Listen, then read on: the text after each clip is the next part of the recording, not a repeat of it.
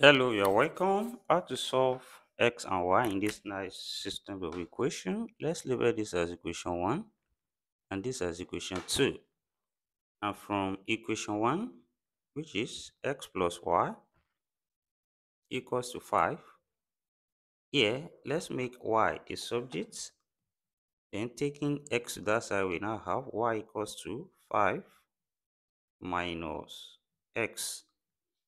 That is, from here, let's label this as equation 3. Then substitute equation 3 in equation 2. That is equation 2, which is x times y equals to 50.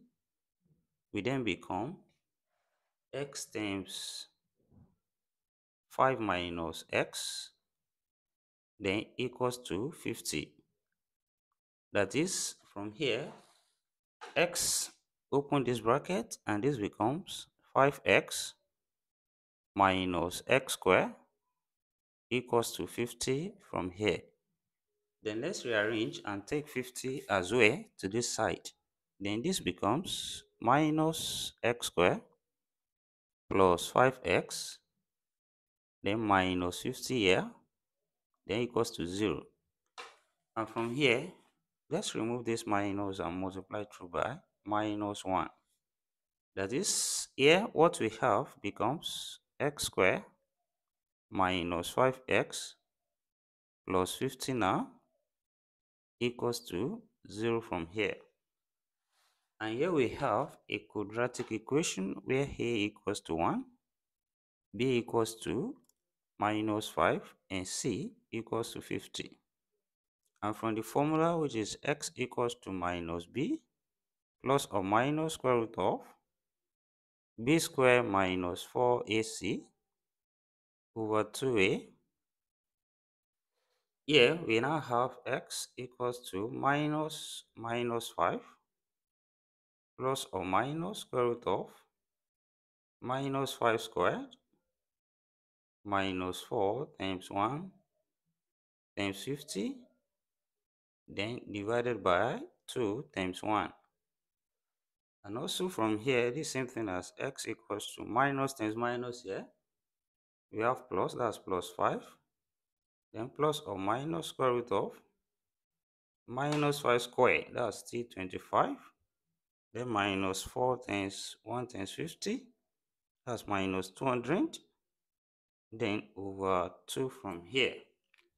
Then also, this can be written as x equals to 5 plus or minus square root of, here 25 minus 200, we have minus 175, then over 2 from here.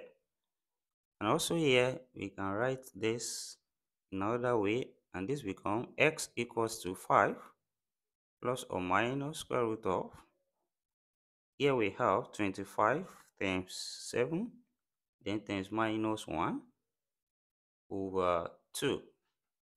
That is, here we have x equals to 5 plus or minus root 25 times root 7 times root minus 1, then over 2.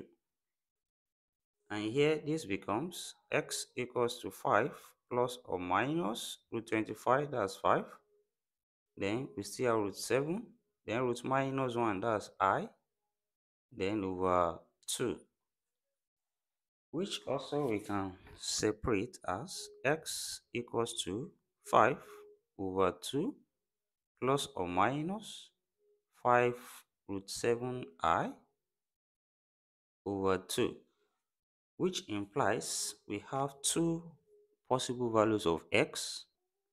That is, we have x1 equals to 5 over 2 plus or plus, we separated that now, that's plus 5 root 7i over 2. Then we have the second value of x, x2 equals to 5 over 2 minus 5 root 7i over 2, which implies here we can also get a corresponding value of y from equation 3, which is y equals to 5 minus x. Then when we use this relation from here, it implies that y1 will then be equals to 5 minus x1, which is 5 over 2 plus 5 root 7I over 2.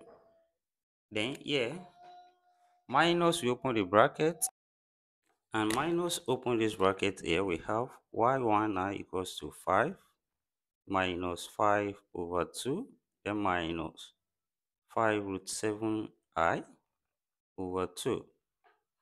That is here, since we can bring these fractions together, we have y1 now equals to, here 2 is still the LCM, and we have 1 into, that's 2, 2 times 5, that's 10 minus, here this is 2 into 1, 1 times 5, that's still 5, then minus 5 root 7I over 2, and which give us y1 now equals to 10 minus 5, that's 5 over 2, then minus 5 root 7I over 2. Now we have the first set of solutions here, which is x1 comma y1 is now simple as x1 here, which is 5 over 2 plus 5 root 7I over 2, then comma y1, which is 5 over 2 minus 5 root 7I over 2. Then also here, we solve for the value of y, which is y2 in this case. And when we follow this formula, we have 5 minus x2, which is 5 over 2 minus 5 root 7I over 2. That is, minus open this bracket as well. We have y2 now equals to 5 minus 5 over 2, then plus 5 root 7I over 2, which implies y2 from here equals to, this will still give us 5 over 2, then plus 5 root 7I over 2. That is, here also the second set of solution, which is x2 comma y2 now, will then give us x2, we have 5 over 2 minus 5 root 7I over 2, then y2 we have 5 over 2 plus 5 root 7I over 2. Then from here, the value for x here, same thing as the value of y here, and the value of y here, same thing as the value of x here. Now let's check if this will satisfy the given problem. From equation 1, which is x plus y equals to 5, then we did satisfy that equation x plus y equals to 5. Now let's use this first solution. That's there we have x as 5 over 2 plus 5 root 7I over 2, then plus y, which is 5 over 2, then minus 5 root 7I over 2. Will this be equals to 5 from here? Then from what we have here, this 5 root 7I over 2 we cancel minus 5 root 7I over 2. Then we are left with 5 over 2 plus 5 over 2. Will this be equals to 5? Of course, when we bring this together, LCM is 2. Then this is still 5 plus 5. And is equals to 5. 5 plus 5, that's 10 over 2 is equals to 5. And 10 over 2 here, that's 5, which is equals to 5. So left hand side equals to right hand side, which implies that it satisfies the equation 1. Then also from equation 2, we have x times y equals to 50. Now let's check if it will satisfy that as well. From x times y equals to 50, then it implies we have x as 5 over 2 plus 5 root 7I over 2, then times y, which is 5 over 2 minus 5 root 7i over 2. Will this be equals to 50 on this side? Then the expansion here, it follows when we have a plus b times a minus b, which is equals to a squared minus b squared. That is, here we have 5 over 2 squared, then minus 5 root 7i over 2 all squared. And is this equals to 50? Then here, this square affects 5 and 2. So 5 squared, that's 25. Then 2 squared, that's 4. Then minus here as well. This square will affect each of these numbers. So 5 squared here, that's 25. Then root 7 square, that's root cancel square, that's 7. Then I square, that's minus 1. Then divided by 2 square here, that's also 4. That is, from what we have here now, here this now becomes 25 over 4. Then when we multiply this, minus times minus, we turn to plus here. That's, here we have 175 now, then over 4. And bringing this together, LCM is still 4.